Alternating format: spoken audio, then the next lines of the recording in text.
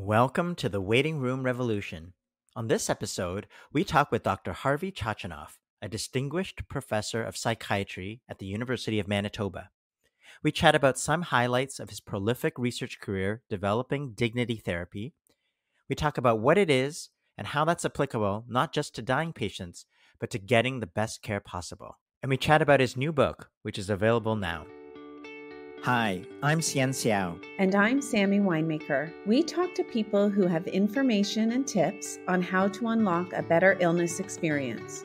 The Waiting Room Revolution starts right now. Harvey, thank you so much for joining us today. My pleasure. Really delighted to be here. We're so excited to have you on our podcast. Yes, well, the excitement is mutual. Harvey, so you're a clinician, a prolific healthcare researcher, and one of the things you are most well known for is the creation of dignity therapy. So can you tell us more about what is dignity therapy? Dignity therapy then is a brief individualized psychotherapy, a conversation that you have with somebody that in essence allows them to convey their thread, who they are and what they value and what they would want known, what they would want said, what wishes they would want extended to the people that they're about to leave behind. Those conversations are recorded, transcribed, and given to people in the form of either what we call a legacy or generativity document. And as Xian has pointed out, and it sort of has now become part of the kind of the armamentarium. It's become part of the lexicon of palliative care and palliative care interventions in terms of psychological support. And as a follow-up, what's the origin story of that? I mean, how did you start this amazing, huge body of work on dignity therapy? I began studying various different psychiatric dimensions of end-of-life care a very, very long time ago. Makes me sound like I'm a dinosaur, but in some ways, maybe in the Canadian palliative care world, maybe I am a dinosaur. But we were interested at the time, as we were studying things like depression and anxiety and desire for death and will to live, and had many studies that we were publishing on these areas. We began looking at some of the experience in the Benelux countries where euthanasia and assisted suicide was available, was being practiced. And what we were particularly interested in knowing was not so much how often these medical decisions to end life were being carried out, although that certainly is of interest, but we wanted to know what was the motivation for people who no longer wanted to live, to seek out a hastened death, because our supposition always was that if we can get that, if we can understand why people no longer want to be here, that's got to give us some kind of a better handle on understanding end-of-life care. In fact, it's funny I'm saying this today because that was several decades ago, and today I'm working on an article, and it's an article on MAID, an editorial that I've been putting together, and one of the lines that I've just been trying to craft is basically saying, if we can understand motivations around MAID and why people are seeking this out, it's going to have the dual effect of leading to better MAID practices in Canada, but also it will lead to better palliative care for people whose suffering expresses itself as the wish to no longer want to live. Back to the issue of dignity then, what we discovered when we looked at the literature from the Benelux countries is that the primary motivation, at least according to Dutch physicians who were involved in death hastening practices, was that their patient had sought out a hastened death because of lost sense of dignity. This was astounding to us.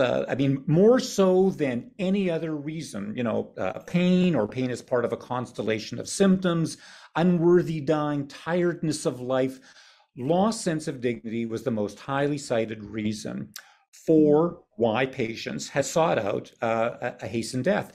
And it was really that finding that got us launched into, what has turned out to be, many, many years, a couple of decades worth of studies on the issue of dignity and how to understand it, how to unravel it, and how to explicate that notion of dignity at end of life. It's led to outcome measures like the patient dignity inventory, but then also led to the creation of dignity therapy, which is based on an empirical model of dignity. So we had done some quantitative studies, but also qualitative studies, developed this model, and the model basically said, here are all the things you better know about with respect to dignity if you are going to get a good handle on how to preserve it, or if you want to know the things that might undermine it, these are the things you need to be watching out for. So, Harvey, sorry to interrupt, but that begs the question of what are some of the key domains or elements? So one of the discoveries in the dignity model was this notion of generativity, that patients said that amongst many other variables that were included in the model, one of the things that could undermine my sense of dignity as I'm approaching death is a sense of my life not having stood for much, not there not being a sense of meaning or purpose or a ripple effect that, in other words, what's it all about? I mean, the fact that I was here, what will that have changed? Whose life will that have changed? Will there be any kind of remnant of my having been here? So that provided a clue that if we were to engage people in a psychological intervention, a conversation, if you will, there needed to be something lasting or permanent, which is where the idea of a recorded conversation that would be transcribed, edited, and returned to that person so they could bequeath it to those who would soon be mourning their passing. Then we said, well, okay, so if that's the case, I mean, what are we supposed to talk about? I mean, what is dignity therapy comprised of? And again, going back to the model, I mean, many of the things that people talked about as preserving or undermining dignity had to do with personhood. So, I mean, will people know my story? Will people know, what some people have called, will people know my thread? Will people understand the things that are meaningful, the things that gave me purpose, the accomplishments, the roles that I've held? So those begin, and something called aftermath concerns, which is, will I be able to say things that will lessen the burden of my death on the people who survive me by virtue of the words that I can share with them, or instruction or guidance or comfort? So we have then the form of dignity therapy is this kind of generativity, preservation of their words in a document. The content is, around those issues pertaining to personhood. And then the tone of dignity therapy was informed by things like care tenor and social support, which really is about being kind of non-judgmental, attentive, affirming. I absolutely love the dignity therapy. Like I remember learning about it and feeling like firecrackers had gone off. It was so incredible in every way, so useful, utilizable, easy, comfortable. I want to know if you've done any research, or has anyone done any research on when people know to offer dignity therapy, or what are the triggers for dignity therapy?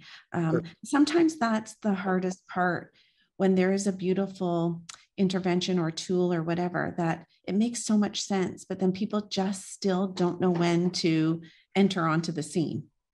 Yeah, very good. So originally, when we devised dignity therapy, I mean, it was being done and conducted in, the setting of palliative care. So the initial patients that we saw were for the most part were patients who were on a palliative care ward. We then began also providing it for people who were being looked after in the community, but were on the palliative care service. But in essence, it was an end of life intervention. And again, with the admission criteria for palliative care programs, so these are people who usually have a life expectancy of somewhere in the magnitude of fewer than 6 months. Yeah. What's happened over time is that people have come to the realization that dignity therapy may have applications outside the immediate context of approaching end of life. And even we ourselves did some studies where we invited people who were living in personal care homes. So these are seniors who aren't imminently dying, but certainly are at a time in their life when reflection and the preservation of story feels meaningful. So what I when people say, well, how do you know somebody is a good candidate or is ready? I think about something that I have called or referred to as kind of an existential readiness. So when do I feel that I've come to a point in life where reflection, sharing of story, something that is summative feels meaningful and feels important in terms of where I'm at existentially. So this existential readiness, I think, is an important concept, because in some ways what it does is it removes dignity therapy from being seen as strictly an end of life intervention, write your will, and make sure you've got your dignity therapy done. It's just so interesting because with the work that we've done, Sienna and I, we also came from a place of understanding what people were needing and wanting at the end of life, and trying to the best of our ability, truck that upstream and position it somewhere earlier in the care journey, which didn't reek of, oh, we're just trying to improve your dying and your death experience, that this is actually something that will help you remain intact with who you identify yourself as. And we had to really, in a way, wash it of, words like palliative, death, dying. We couldn't take our scary interventions from the end of life and just pull them upstream and insert them. So, but in a way, you have found that this intervention is helpful at quite a distance from just end of life, that there's all these different populations and care settings and circumstances where people benefit from being reminded of who they are and where they've come from and where they want to go. And if you look at the dignity therapy protocol, and if you look at the things that are contained in the dignity therapy protocol, it does not include the word death. Yeah. And it's not that we're trying to avoid the word death. I mean, there's been very many instances where in the course of dignity therapy, people say that they want to reflect on their illness, or even reflect on, the fact that in some instances they're dying or approaching death. But that is not, but that is not what the protocol is necessarily about. And they're not words that are included in the protocol itself, or even introducing the protocol. I mean, I'll say to people, this is a form of brief individualized therapy that many people find helpful at a time when they're dealing with illness. It's an opportunity for them to reflect on their lives and the things that are meaningful to them and that matter to them. I mean, that's the kind of language that we use. And you're right, it very much is about affirmation, because I think, again, one of the big challenges that people face whether they're approaching death or whether they're just living with a condition that is undermining their sense of vitality and intactness, is a sense of, am I still me?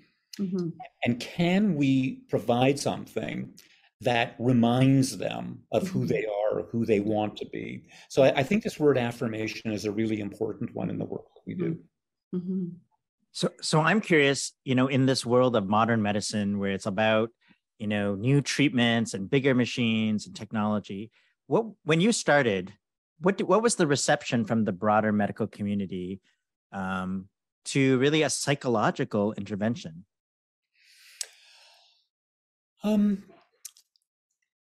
The reception, as I recall it, and it was not so much from the broader medical community, but from I think the broader palliative care community, was I think actually quite positive.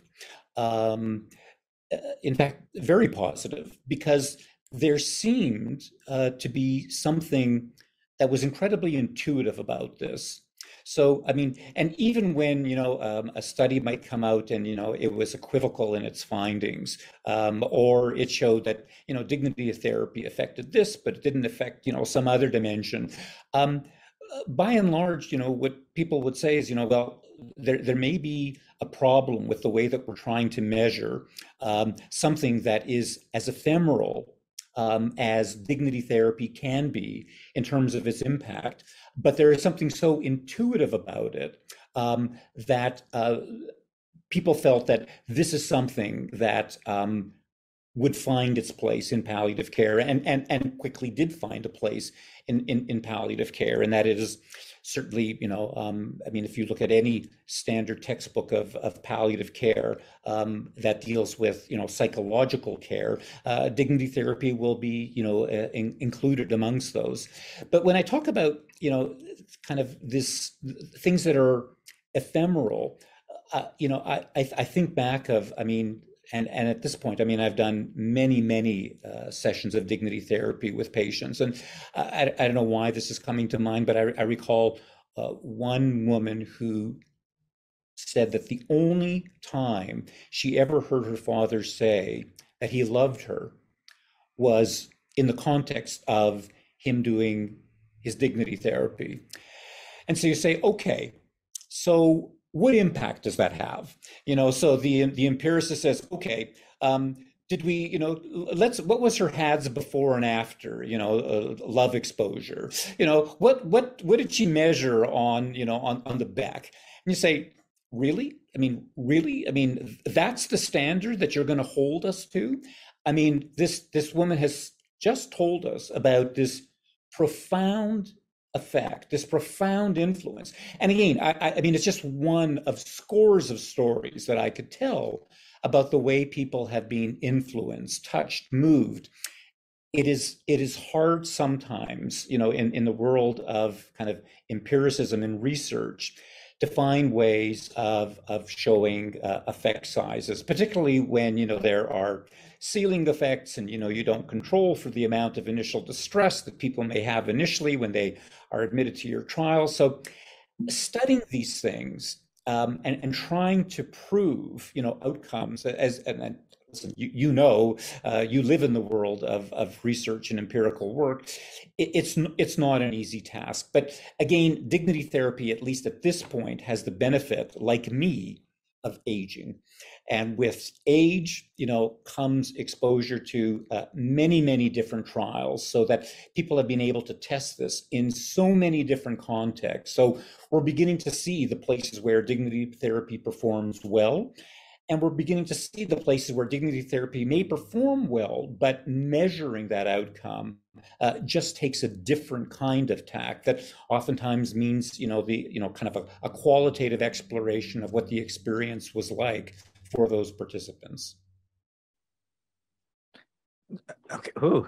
So my follow-up to that is something that you said earlier, which was the reception from the palliative care community was quite positive, and the research has shown that.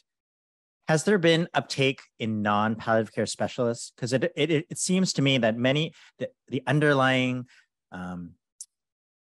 ethos principle behind this is about seeing people, meeting them where they're at, understanding what's important to them, which could really be applied to all practitioners, family doctors, ICU doctors, and in all medical interactions. So I'm curious if the story behind the spread of dignity therapy beyond palliative care specialists.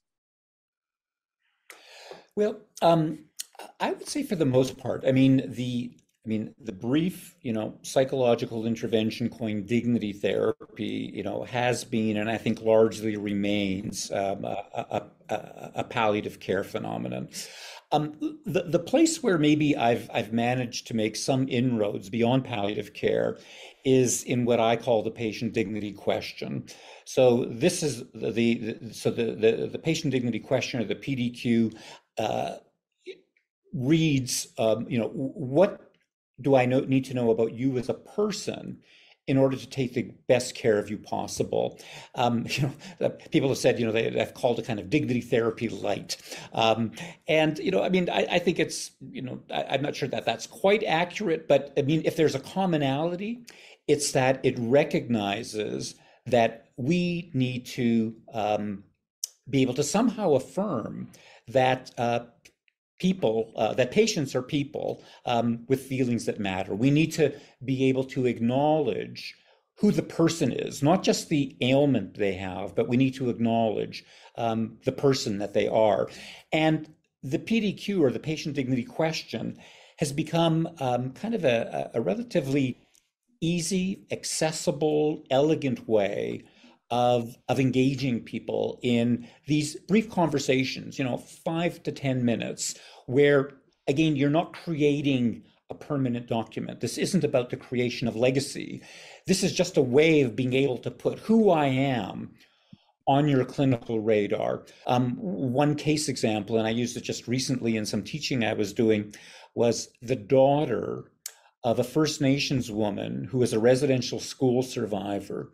And the daughter told us that another sibling of hers, so this daughter's sister, had gone missing, and how her mother had, looked for her for years, had become an advocate for missing and murdered Aboriginal women, and how this woman was really a role model, and how active she was in her community, and an inspiration. And at the end of the PDQ, and what we do is we listen to the response, we summarize it, and then we call the person back on the phone, or if it's at the bedside, we go back to the bedside and we read it to them. We make any changes that they want made. And then the litmus test is, do we have your permission to place this on your medical chart? I can tell you without exception, everybody says yes. Mm-hmm. Why? They're saying, this is how I want you to see me. This is how I want you to experience me.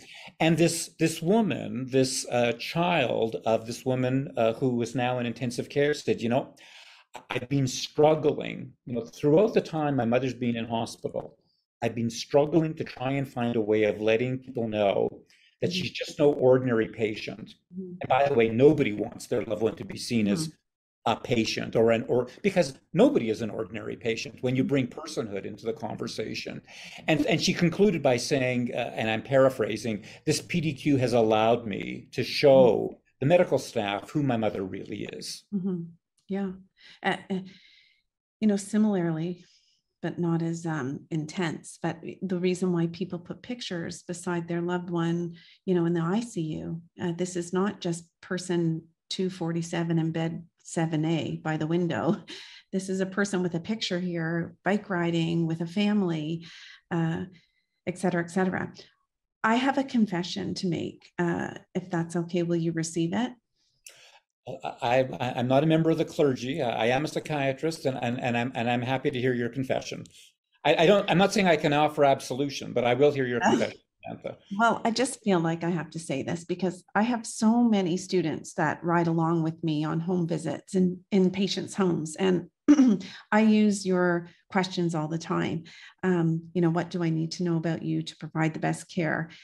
When we come out of the house, the students are like bamboozled at the incredible questions that I ask. And a lot of times I just say, oh yeah, that's just the way I speak, and I haven't given you as much credit as you deserve for the incredible work that you've done. And I like to pretend like I did it because it's so incredible. But anyway, I'm comfortable with that, Samantha. Okay. You don't have to give.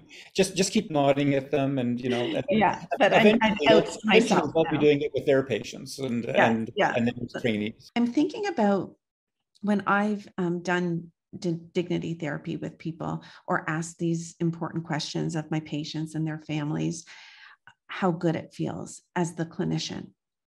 Like as a clinician, it feels incredible to lean in and be present, and is the antidote often for clinician helplessness, where you feel like you want to run away.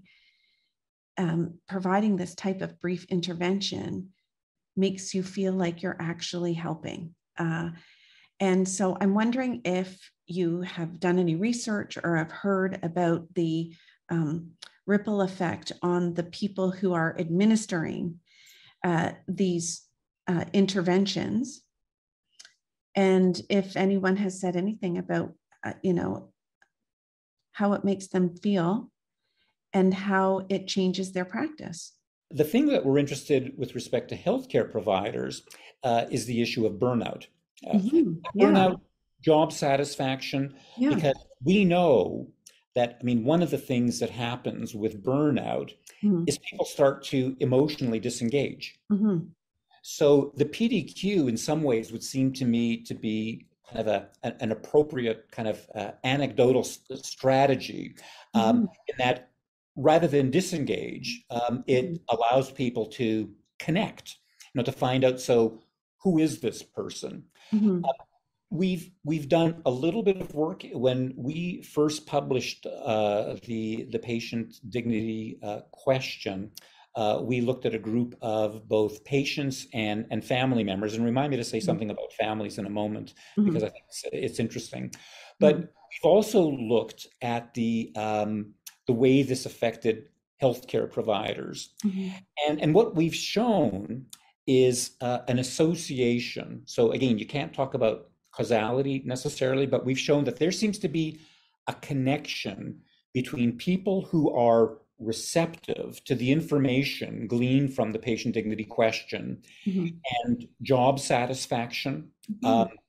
They're kind of premorbid measures of empathy, and as well a sense of connectedness, a sense of respecting that individual. There was a small study that, again, that this one's, I think, no, that was a dignity therapy study. That wasn't a patient dignity question. So the study that we did indeed did show that there seems to be some association or connection between kind of your sense of job satisfaction and your sense of empathy and connectedness and your receptiveness to this information gleaned by way of the patient dignity question.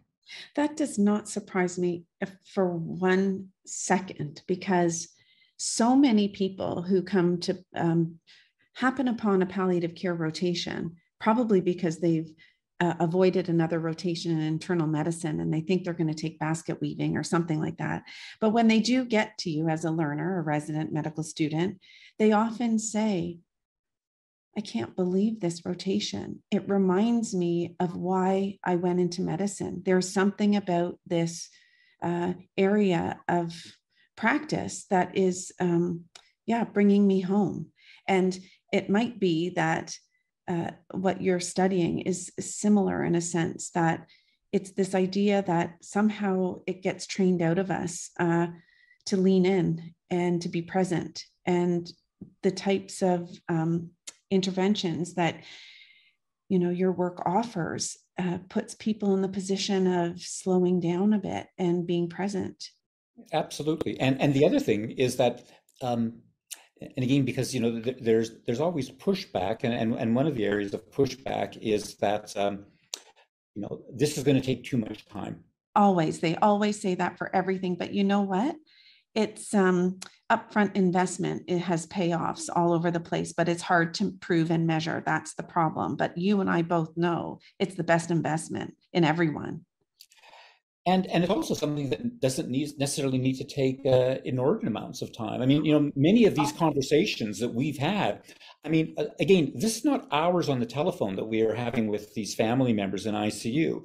We're talking about 5 to 10 minutes. And in 5 to 10 minutes, if they can say, you know what, he was a champion curler. Really? Or, this woman who tells us that, that she was a residential school survivor. What's profound is, I just we were doing some teaching, and the person that I did a PDQ on told us that, again, in the course of 5 minutes, besides saying, this is a woman who had breast cancer, but besides saying, that she had breast cancer and was kind of worried about that, she talked about the importance of beauty in her life, and also talked about the fact that what she was really worried about was her husband's immigration status, because should something happen to her, she was his sponsor.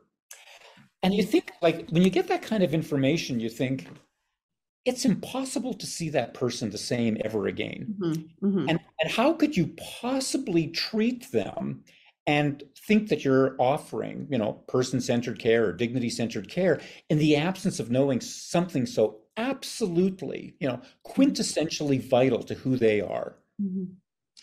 Do you know what PDQ stands for in the business world? I'm not sure I want to know, but you want to know, because it's going to be what you tell people when they say it takes too much time. Oh, please. Pretty darn quick. No, can you believe it? There's irony for you. That's funny. That is ironic. Harvey, I'm wondering, as we are talking about the research of PDQ, the Patient Dignity Questionnaire, or dignity therapy on patients and healthcare providers, what about the impact on families? When you're thinking about care, whether you're providing care or whether you've been the recipient of care, or whether a family member has been a recipient of care, the thing that you find emotionally assaultive is when personhood goes unrecognized or unseen. And, none of us want our loved one to be seen as, just a patient. My mother died at the beginning of July. The thing that was most abrasive were those occasions when somebody would be treating her like a generic elderly woman. My mother was not a generic elderly woman. My mother was Shirley Chochinov.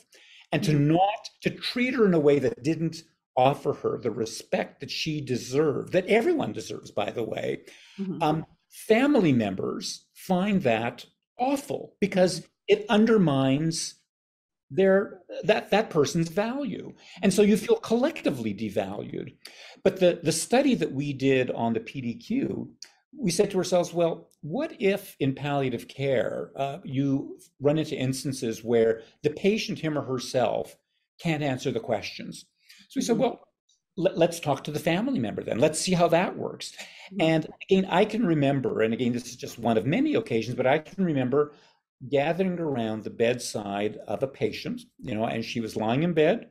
She was no longer verbal or conversant. And about 3 or 4 members of her family sat around her bedside, and I was with them, and said, so tell me about your mother. What would you want the healthcare team to know about your mom? So that they get it, so that they know who they're looking after. And we had this, it was a lovely conversation. And again, this did not go on for hours. It was a brief conversation. But now, getting to so now pulling out the researcher hat, what was interesting is that when we evaluated the effect of the PDQ on healthcare providers, we found the identical beneficial results, whether or not it was the patient who was an informant, or the family member who is an informant. So the bottom line, when your day comes and whether you're nearing the end, you can no longer speak on your own behalf. If you're unable to answer those questions, if your family members can say, well, this is who they are, the benefits in terms of the effect on the healthcare provider, their change in perspective is identical. Wow, that's amazing. All of it. You've accomplished so much in your career in research, have had so much impact. You've also written some popular books. Your first book, Dignity Therapy, came out several years ago. And I know you have another book coming out this month, November 2022. Can you tell us more about this new book? Absolutely. And this time in my career, the idea of legacy, or thinking about things that I would want to try and contribute, are attempting to look at things that are maybe more upstream. So the book that will be coming out in November is one called Dignity in Care: The Human Side of Medicine, and it has not been written exclusively for palliative care. I think many of the insights that I've tried to explain in detail come from a vantage point of having spent a lot of time in palliative care. But as you've pointed out, in today's conversation, I mean, many of the insights that we're talking about, I mean, transcend all of medicine and all of life for that matter. I mean, the notion of needing to be seen, that just doesn't happen to us, in the last 6 months of life where we suddenly discover that we want to be recognized or affirmed. It applies, from cradle to grave. I mean, we need to be acknowledged, recognized, nurtured.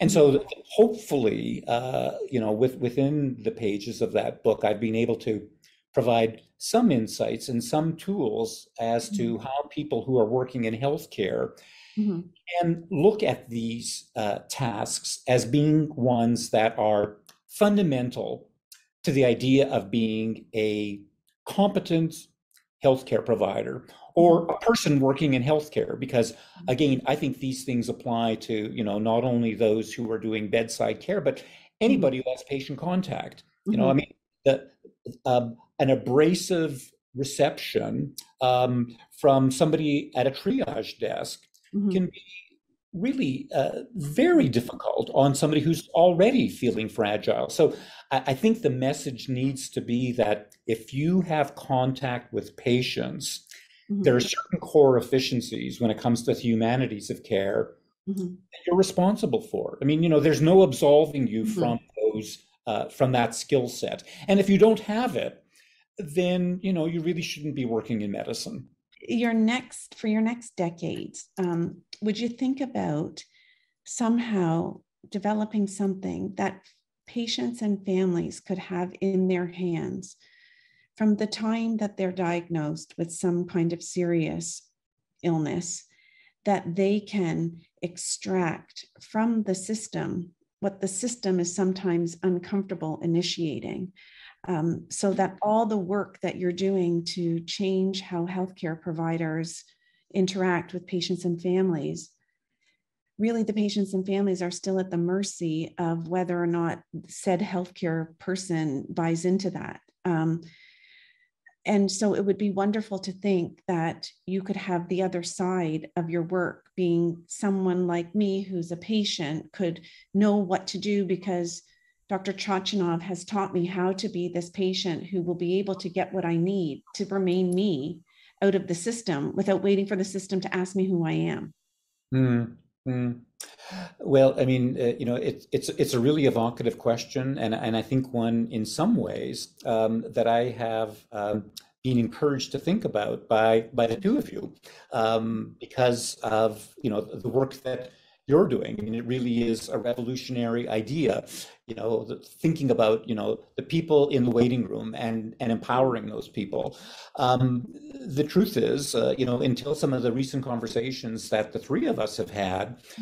I mean, I have been very much focused on the healthcare provider side of the equation, providing them the insights, providing them the tools, providing them the means by which to deliver this care. But, what your question reminds me of is, I remember years ago, and again, this harkens back to Mike Carlos with the Canadian Virtual Hospice and talking about, some of the big challenges in palliative care. And one of his responses was that we need to get people in the general public to have higher expectations. Yes. That we need to teach them, they need to somehow know that they should expect more, which is, a profound insight. I mean, and again, when you raise the idea with me about empowering patients and families, it's somewhat of an epiphany. And so, I mean, because I had been wondering, so, is there another book left in me? I mean, is there another decade of work left to do some additional work? And if so, I mean, where to channel that? And certainly, your ideas about trying to empower patients, potential patients, which really refers to all of us, right? We're all potential patients, would be an important endeavor.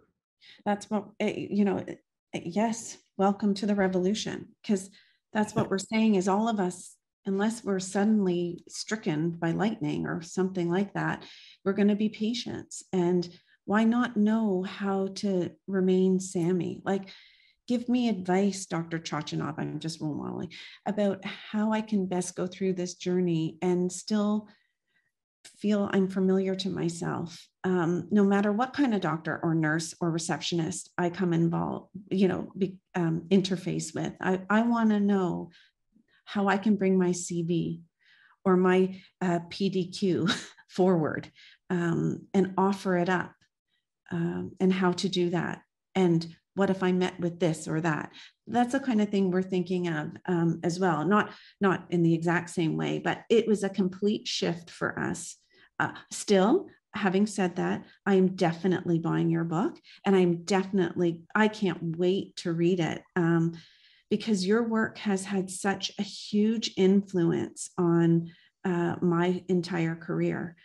It's not just an impact on palliative care at the bedside. So much about what you're talking about, seeing people as who they are, their dignity, those ideas are at the heart of person-centered care and about humanizing healthcare.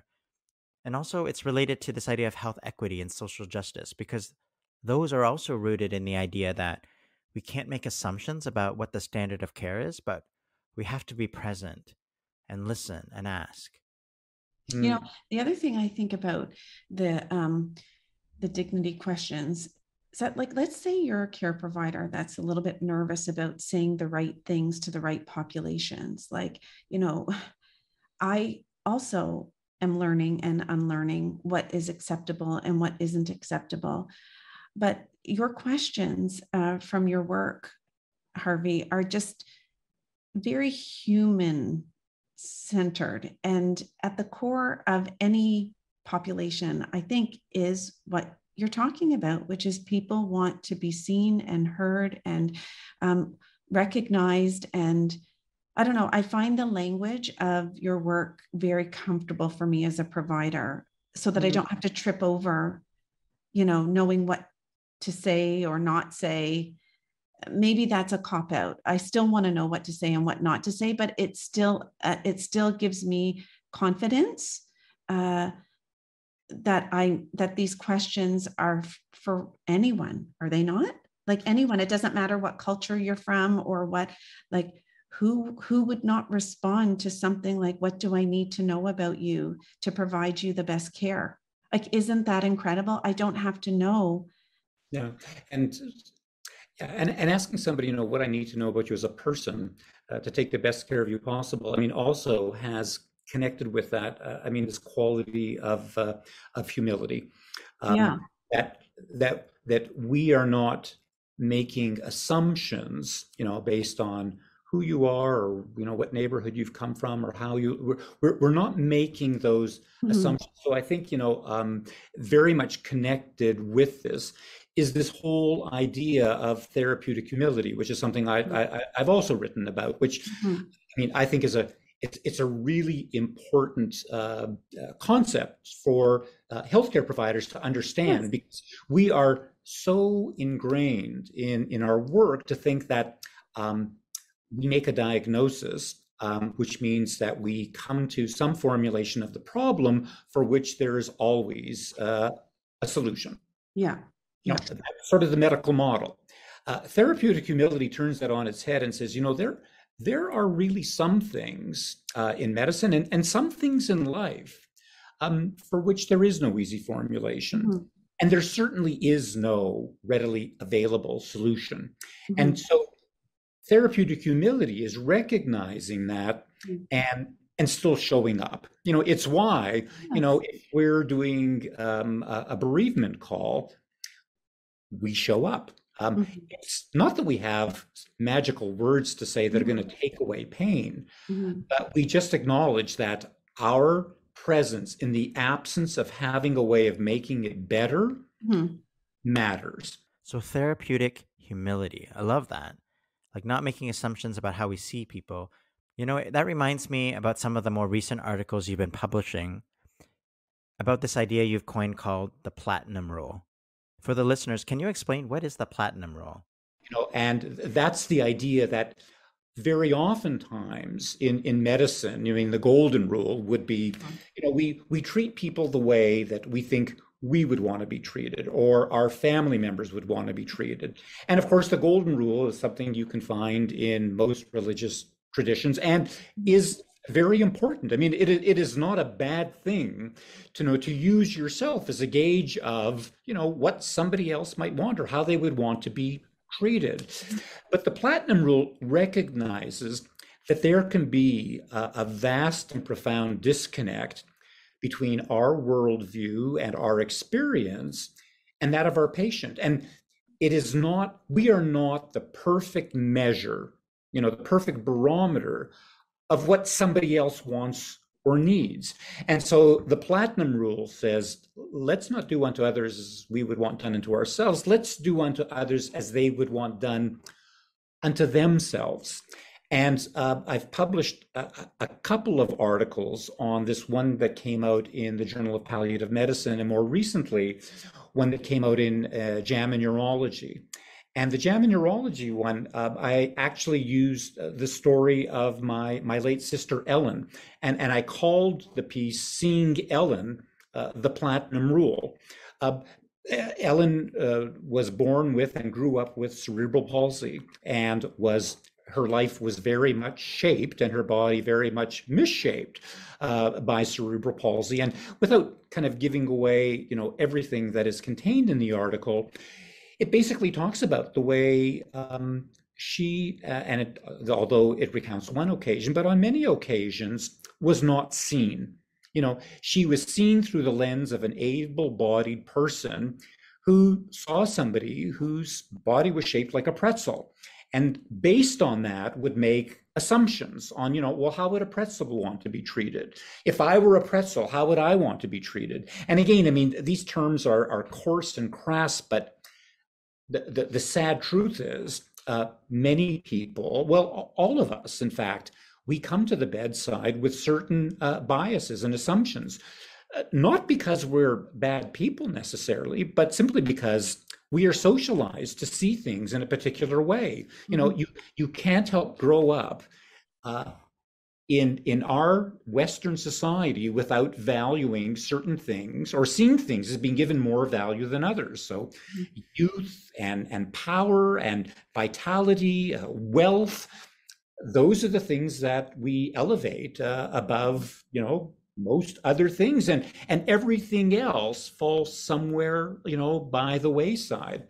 And so again, the platinum rule is just a reminder that we come at this with a very different worldview, and don't assume that we understand what someone's lived reality is, because they're going to make decisions based on their outlooks and not based on ours. Harvey, I can't believe it. We have covered a lot today, and we also are out of time. So thank you for joining us. It has been a pleasure. I feel like you've made me a better doctor. I seriously do. I credit you for that.